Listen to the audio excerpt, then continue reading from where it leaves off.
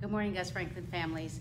I know some of you are a little bored and not quite sure what to do, so I thought I would just read daily and maybe do a few science experiments. So the first book I'm going to read is called The Handiest Things in the World by Andrew Clements. It's a New York best-selling author, and the photographs are by Raquel, and I can't really see her last name because it's covered, but we're gonna get it started. So here it is, Andrew Clements, The Handiest Things in the World. Photographs by Raquel Jaramillo. So here we go. Maybe some of you will join me soon. Okay, of all the handy things there are, the hand itself is best by far. To grab, to hold, to pull or twist, the hand itself is handiest. But other things are handy too. Just look around, you'll see it's true. Which things are handiest for you depends on what you need to do. The things I want to show you here, things old and new from far and near, they all come from a simple plan. The hand is where they all began.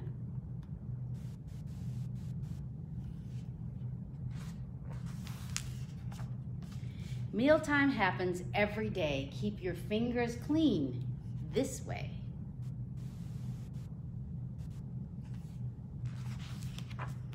Don't let Rover stray away. This will hold him night and day. So what is he using to hold the dog? Looks like a leash. 5, 6, 7, 8, 9, 10. Add, subtract, then add again. What is he using to add? What is this right here? There's another thing he's using to add. What do we call these? Zigzag, flip, flap, hard to get. Catch them with your handy net. So what is she catching right over here, and what is she using? To what hands can hold and pour, this will pour a whole lot more. So she's using something to actually pour. Which one is easier to pour into the flower pot?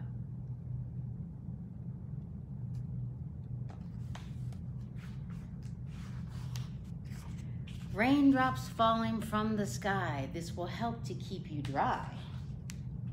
Wish I might, wish I may, sweep this dust stuff away. What is she using to sweep? Is it easier to use your hands? Or is it easier to use this broom? Handmade shade for squinty eyes, this will help with sunny skies. So what is he doing? What is he doing? Digging in and scooping down. Let's move lots of dirt around. One student is using their hand, and another student is using a little shovel. Tidy is the way to be. This will help enormously. So, how do you comb your hair? Use a brush to brush your hair, comb? How do you put your hair up if you need to? Flap a hand to make a breeze. Push more air with one of these.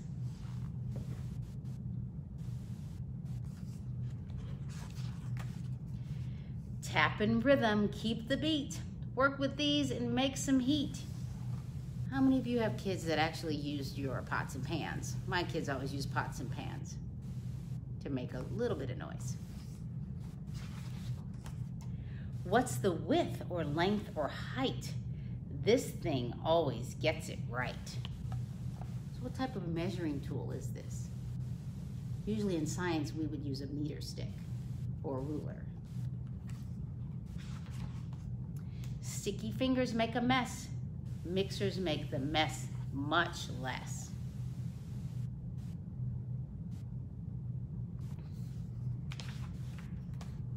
Waves will wash these words away. Write this way and words will stay.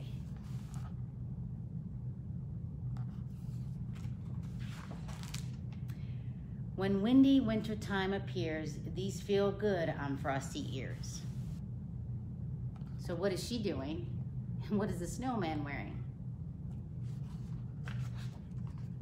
10,000 years have come and gone.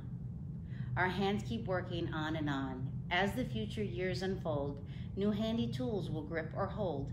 Whatever we may need to do, one fact remains forever true, for sharing love with tenderness. The hand itself is handiest.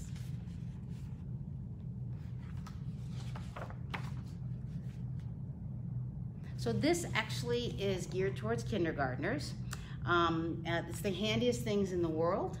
One of the things I'm going to start doing is doing some science labs here to give you something to do, something to actually do with your kids when you're home. This, again, it's geared towards kindergarten. And we have some other books. I'm going to read one more before I actually have to go. It's called Iggy Peck, Architect, by Andrea Beatty, illustrated by David Roberts. This is one of my favorite books. That's the book. So Iggy Peck, Architect. Young Iggy Peck is an architect and has been since he was 2, when he built a great tower in only an hour with nothing but diapers and glue. Good gracious, Igginess, his mother explained. That's the coolest thing I've ever seen, but her smile faded fast as light when blue passed. She realized those diapers weren't clean. Igginess, my son, or Ignatius, my son, what on earth have you done? That's disgusting, and Nancy, it stinks. So he built a tower of dirty diapers, yuck. But Iggy was gone. He was out of the lawn, using dirt clods to build a great sphinx. Any of you have a few kids that do this at home? They just make up things to do? When Iggy was 3, his parents could see his unusual passion would stay. He built churches and chapels from peaches and apples and temples from modeling clay.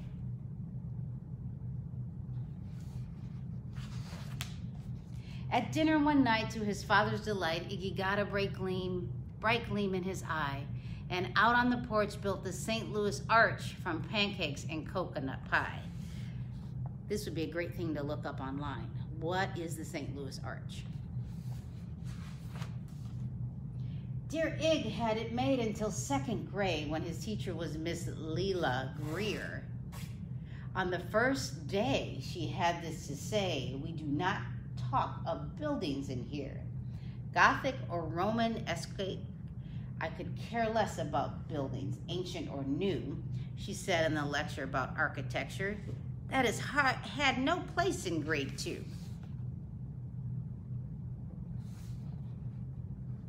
So Gothic and Romanesque. Look.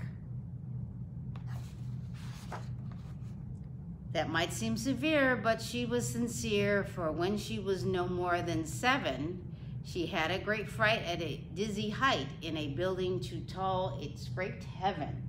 On an architect's tour of the 95th floor, young Lily got lost from the group. So his teacher got lost. She was found 2 days later in a stuck elevator eating cheese with a French circus troupe. After that day, it's quite safe to say she thought all building lovers were nuts. As a teacher, she taught that, above all, one ought to avoid them. No ifs, ands, or buts. So I think his teacher was a little afraid of buildings. As you might guess, it would cause Iggy stress to hear such terrible talk. But he didn't hear. He sat in the rear while building a castle of chalk. Young Iggy Peck, your desk is a wreck. Tear down that castle right now. You will not build in here. Is that perfectly clear? Do you need to see Principal Howe? No, ma'am, Iggy said. He lowered his head, and his heart sank down to the floor. With no chance to build, his interest was killed. Now 2nd grade was a bore.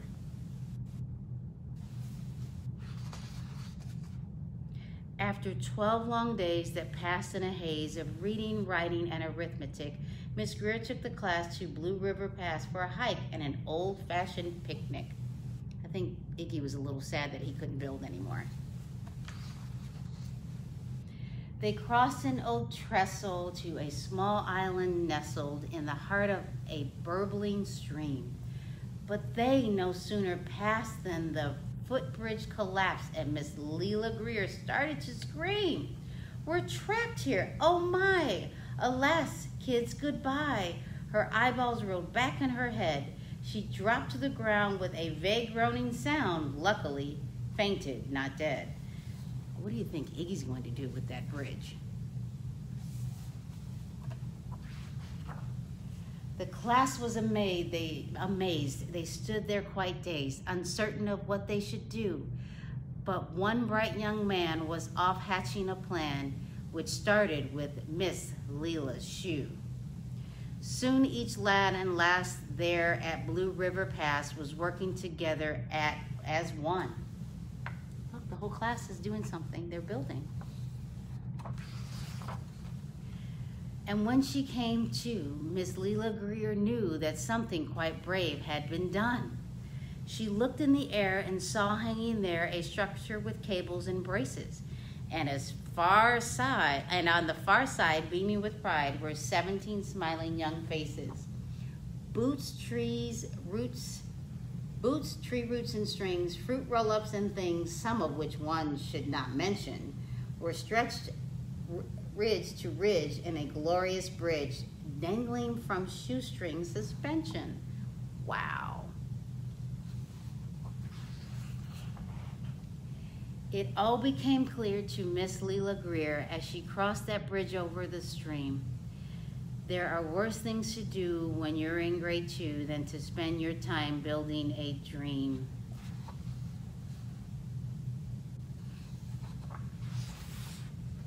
Now every week at Blue River Creek Elementary and second grade, all the school kids can hear, along with Miss Greer, how the world's greatest buildings were made. The weekly guest speaker in t-shirt and sneakers talks of buildings from Rome to Quebec. Of course, he's the guy who builds towers from Pi, that brilliant young man, Iggy Peck. So what do you want to grow up to be? So again, my goal is to do a few science experiments. I'm not going to be able to do that today, but I'm going to be using these books as a guide. Thank you for watching, and I'm off to help deliver or offer meals to our parents at Adelanto Elementary School. See you later.